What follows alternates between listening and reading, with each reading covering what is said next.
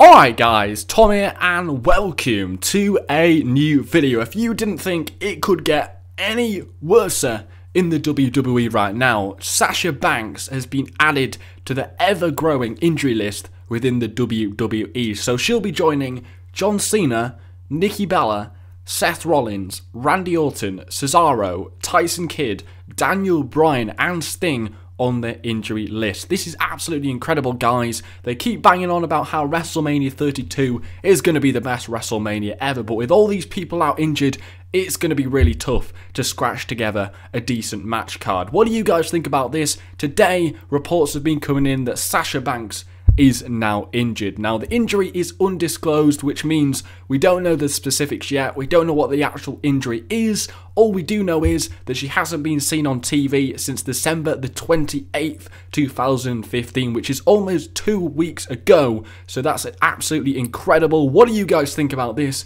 Yesterday, reports came in that John Cena was injured, and now Sasha Banks is injured. I'm sure they had big plans for Sasha Banks come WrestleMania. She is indefinitely the best diva they have on the main roster right now. What do you guys think? Are you hugely disappointed about this?